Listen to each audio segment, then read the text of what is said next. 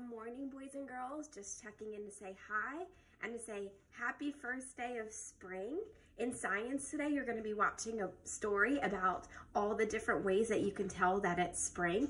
And one of the ways that we've been talking a lot about in kindergarten is that the animals that have been hibernating start to wake up and come out of where they've been hibernating.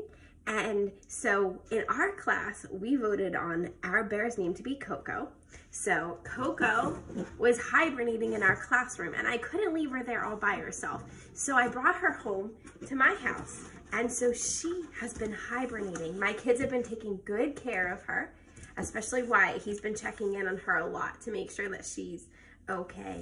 And so today she can finally come out and start to see some of the signs of spring. It's really cool about bears when they're hibernating. They have something called an internal clock, and just inside their bodies, they start to know when it's time for them to wake up. I feel like my kids have that too.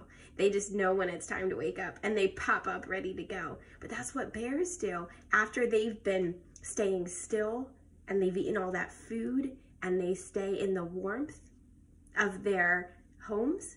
They start to wake up and come out and explore and see all the things that have been happening while they've been hibernating. So I want you to check out that video today about the signs of spring, and I want you to comment with a sign of spring that you learned about in the video or that you've seen while you've been out and about. While you've been home, I've seen so many kids riding bikes and playing in their backyard. That's awesome. While my kids were playing outside yesterday, we noticed a sign of spring in our yard. So I'm gonna post my own picture of a sign of spring that I saw in my yard. And I hope that you comment below with something that you saw or learned about, or you can even send me a picture and I'll show our class all the signs of spring that we've noticed while we've been home.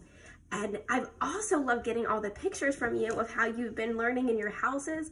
I saw yoga, I saw math and reading, and I'm so happy to see that you've kept the learning going at home. Keep sending me the pictures. I'll keep sharing them with our class. And until we're together again, this is such a fun way that we have to get to learn and to communicate with each other. So I love getting all your messages, your remind messages and emails and pictures. So keep it coming and I'll check in with you again. So happy spring from Coco and me.